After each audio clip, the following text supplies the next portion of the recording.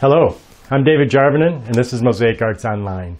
In this course, I'll be teaching how to create a foam substrate that is known as bas-relief. The definition of bas-relief is a type of art in which shapes are cut from the surrounding surface so that they stand out slightly against a flat surface. This versatile process allows you to create different shapes, images, and levels of dimension.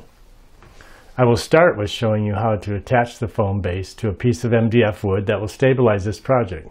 Next, I will introduce the type of foam I prefer to use. It is lightweight and easy to cut. Once you have chosen your design, I will demonstrate how to transfer it to the foam. Next, I will cut the foam shapes separately, that they will then be attached to the bottom layer, giving the bas-relief visual as it stands out from the flat surface.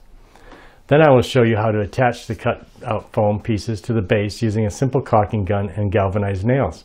It is important to prep the foam surface before adding the cementitious material I use to cover the entire piece.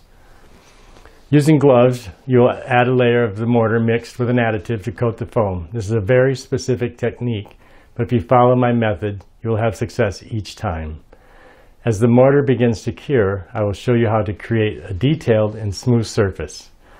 Once the mortar has cured for 24 hours, it is now ready to be mosaiced. I have included PDF of suggested tools, materials, and resources. Now it's time to get inspired to create your bas-relief mosaic. David, thank you so much for coming to Mosaic Arts Online. You have such an incredible variety of courses here, and this is just another amazing one to add to your library. Yeah. Thank you. Yep, I appreciate being back here. This foam bas-relief is a lot of fun. Yes, it is. And just a quick clause at the beginning here, David does not teach how to make a mosaic on the bas-relief in this course. This is an example of what you can do, but you will learn how to make this fish as one example, or you can have others examples that you're going to add to the course in the PDFs, correct? Yeah. Yes. So tell me about how it got started. What made you sort of pull this all together? Because it's a really amazing technique. Simplifying things. Really? Yeah, I like to deconstruct things and break them down, the techniques, and then bring back and just leave on the table what you don't need. And that's basically how this arrived, from carving foam to wanting flat pieces with dimension, things like that.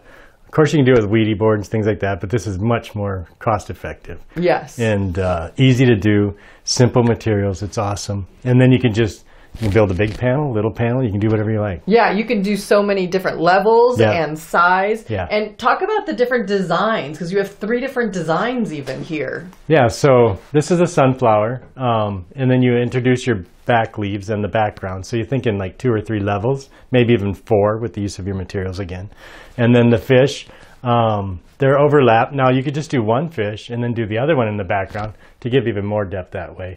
And then this is a finished example of the aloe, and you can definitely see the depth and stuff that's created in a finished piece. So yeah, that's about it. And the materials are pretty limited. We don't have a picture of the bag.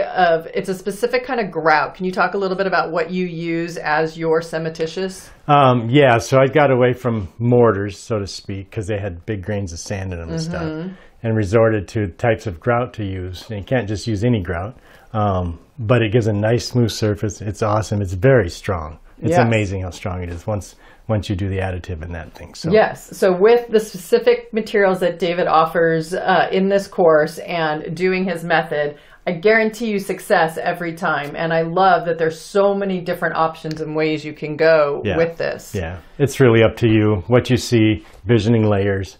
And that's really all it's about. If you can envision a layer, you can go for it. And it's on a piece of wood, so then it can hang on a wall. Yep. And bigger pieces would require a bigger substrate. You'd have to think those things out.